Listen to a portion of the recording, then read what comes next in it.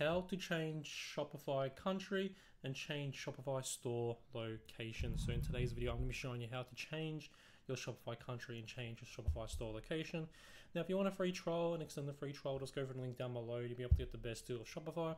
But let's begin today's video. So what you want to go ahead and do is just pretty much go at the bottom left-hand corner right here and click on settings.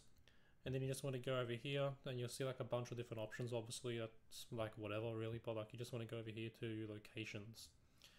And as you can see, this is basically the location that I'm in right now, as it says right here, based on my account.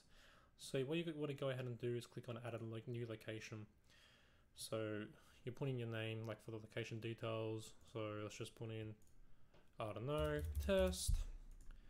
And then for like the address, you put in like your address. So if you choose your country, so I'm just gonna leave it how it is. I'm gonna put in like a random address, so Santa Monica. Then I'm gonna put in the zip code, and then the apartment could be like 123 Fake Street. I'm just doing like an example to demonstrate how this works. And yeah, after that, you pretty much just click on, I think because oh yeah, there we go, mark as valid.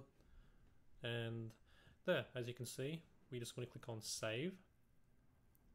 And now the location's added basically.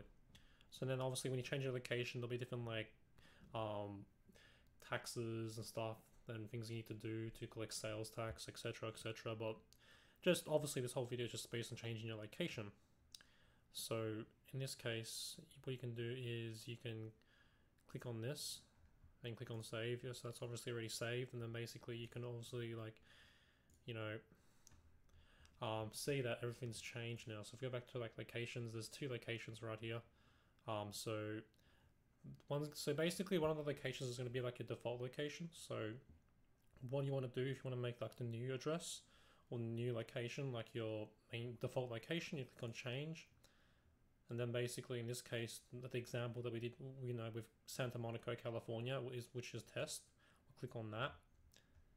And then basically, as you can see now, our default location for Shopify is going to be the address we just put in as a sample for this video. So in terms of like how to change your Shopify country and change your Shopify store location, that's pretty much what you do. You just basically like put in your address, like, you know, add it to like the location list right here, as you can pretty much as we've done. So we've added the location, and then to change your default location, you just basically click on change and choose it from the list of locations you have. And in my case, I did it with Santa Monica, California, and then there we go. So that's pretty much how you change your Shopify store country, like location.